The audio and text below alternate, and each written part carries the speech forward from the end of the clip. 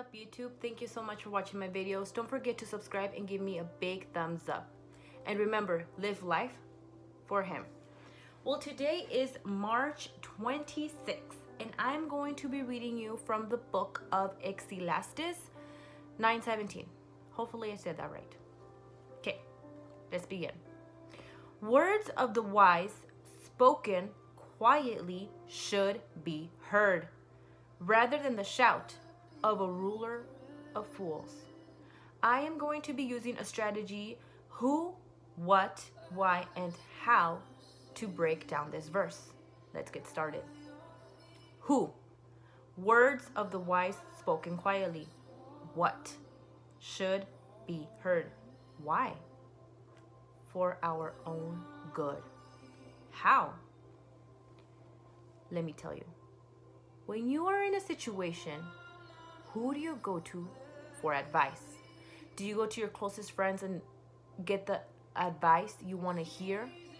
Or do you go seek an elderly, wiser person who's lived the experience to tell you, by experience, a wise decision? Think about it. The Bible is filled with many advice and wisdom. Whenever you are facing a situation, go to God first. Pray, meditate. You will find the answer.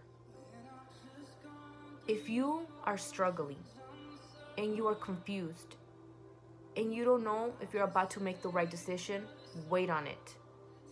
Pray. God will use people around you to talk to you.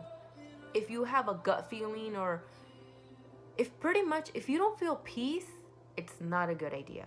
You have to find peace in your heart that you're making the right choice. And remember, always go to a person who has lived longer, because they would know based on their experience if it's a good decision or not.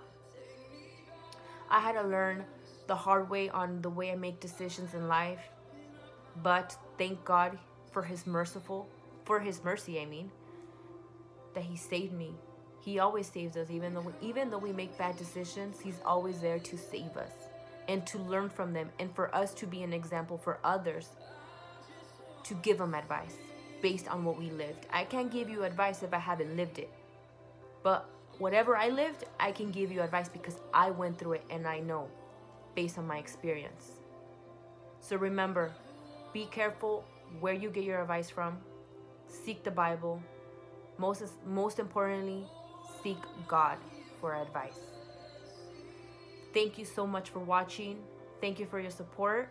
And remember, live life for Him.